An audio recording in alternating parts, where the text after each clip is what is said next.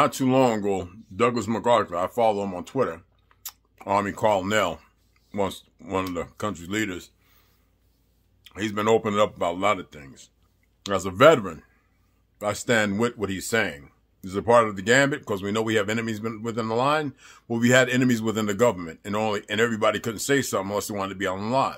Yeah, I stand with what he's saying here. Okay? All right? And all you other gunfighters out there, I hope you stand as well. Not every gunfighter was in the military. I want y'all to listen to us. I want to hear your take on it. I don't advocate violence, but we have a regime, an overpopulated government, a fraud of a government, pushing narratives and very evil, vile things. I want to know where you stand, especially my Authoctonus sisters and brothers, and the rest of the world. I hope you're listening. So pay attention. Here we have retired Colonel Douglas MacGregor. Americans, I am Colonel Douglas MacGregor, combat veteran and former senior advisor to the Secretary of Defense under President Trump. As Chief Executive Officer of Our Country, Our Choice, I want to respectfully present an alternative view of the State of the Union. The Constitution, our nation's guiding light, mandates that the government promote the general welfare, a charge that obligates Washington to secure the basic necessities of life: energy, food, and shelter. Regrettably, the current administration is failing to perform these tasks. The current administration claims the gross domestic product is booming, but much of it comes from government spending and employment. The government share of gross domestic product in the United States today is 42%, including federal, state, and local spending. This outrageous share is similar to what it was in the Soviet Union in the late 1980s before the collapse. Rampant inflation stemming from this government share of the economy makes it difficult for families to buy nutritious food. A dozen eggs, which could be bought for less than $1 in 2019, now ranges from $2 to $4 today, with price increases of over 100%. In the same period, a median household income increased by a mere 9%.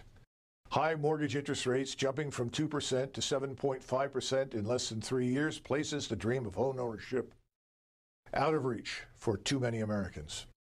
Our national security is compromised. Unstable supply chains leave many store shelves empty. Our power plants and manufacturing facilities lack key spare parts. Ill-conceived domestic policies result in job losses and homelessness. The pursuit of misguided foreign military interventions has not only drained our resources, but also imperiled our hard-won energy independence, subjecting Americans to rising fuel prices and foreign influence. Today, the government employs an estimated 2.87 million people. If we include federal contractors, this number balloons to between 12 and 25 million. All of these events occur against the backdrop of a national sovereign debt that has skyrocketed to $34 trillion. Even worse, we are currently adding another $1 trillion to national debt roughly every 3 months. It is impossible to drain the swamp with unsound money and a colossal debt that we cannot sustain. Tragically, D.C. Beltway politicians are controlled by the so-called donor class. This form of corruption is enabled by a cancerous central banking system. With privileged access to capital, this ruling class orchestrates endless wars, enriching themselves and their cronies while sending our soldiers, sailors, airmen, and Marines to serve in foreign lands of marginal strategic interest to the United States. Meanwhile, open borders are allowing millions of illegals or migrants to flood into our country. This uncontrolled influx is straining our resources, overwhelming our communities, and destroying our prosperity. Reckless calls to defund and punish the police are crippling law enforcement. Officers are underfunded, undermanned, and unable to protect our citizens, making our cities unsafe for all, especially women, children, and the elderly. Open borders cannot be divorced from an explosion of criminality never before seen in the history of our country. The number of Americans dying from illegal drug or fentanyl overdose is over 100,000 each year, much of it trafficked through the wide open southern border. There are more than 26,000 homicides each year, according to the FBI crime statistics. This is likely an underaccount because in the last 2 years, more than 40% of police agencies did not report data because of a change in the system the FBI uses under political pressure. The number of missing children each year is estimated at over 800,000, which works out to be over 2,000 children every day.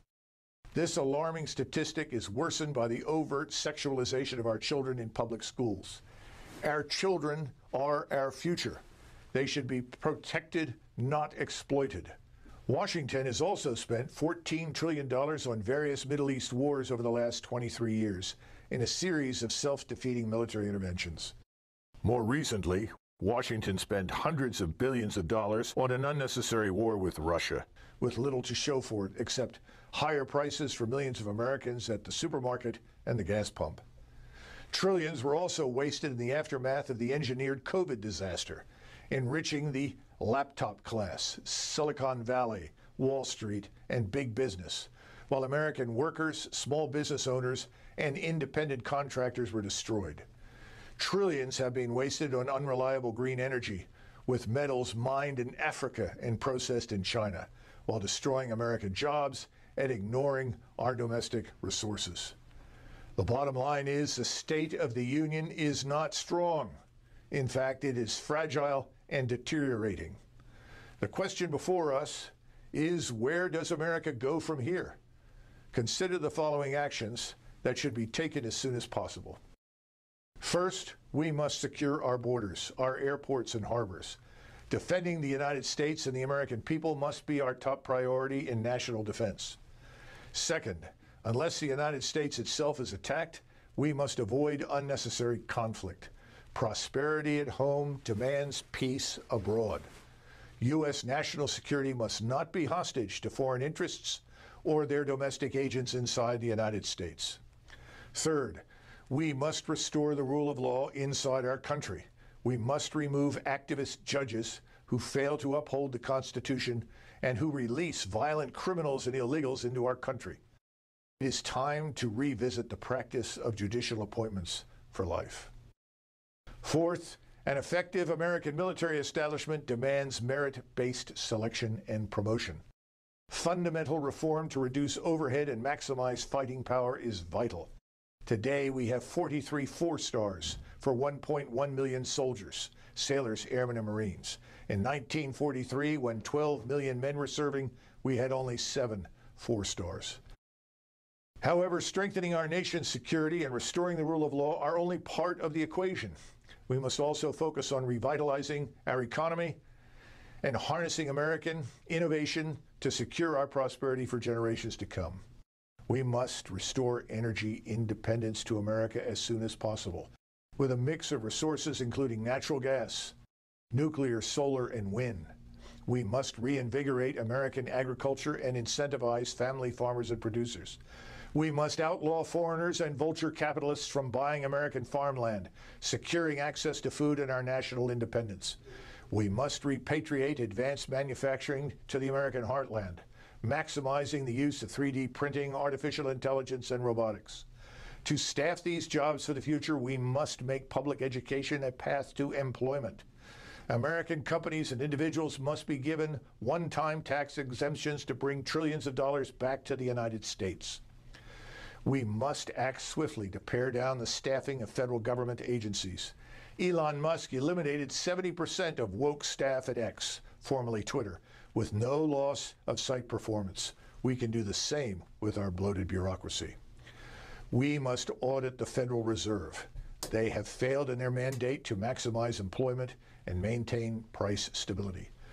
Lastly, cutting spending will not arrest the destructive impact of the national sovereign debt. We must restructure the debt to regain productivity and financial stability. Ultimately, we must reclaim our birthright as a free and sovereign people. We must restore the American dream for generations to come. We must renew our faith in our country. It is time for a course correction, ladies and gentlemen, a return to principles that have guided our nation through its darkest hours. We must recommit ourselves to the ideals of representative government, where the elected officials are truly accountable to the people they serve. Elected officials and bureaucrats who put foreign interests over American ones must go. Our nation's future depends on our unity and resolve to put America first. Only through such a renewed commitment can we restore the promise of a nation where every citizen has access to affordable energy, nutritious food, and secure shelter. The self-styled ruling class of globalist elites must not be allowed to enrich themselves at the expense of the American people. My fellow Americans, the road ahead is arduous, but our cause is just. Our cause is the return of prosperity at home, equality before the law, and peace abroad. Let us march forward, united in our pursuit of a more perfect union where the blessings of liberty are shared by everyone. God bless you, and God bless the United States of America. Join our movement at ourcountryourchoice.com and be part of the future to save America. Thank you.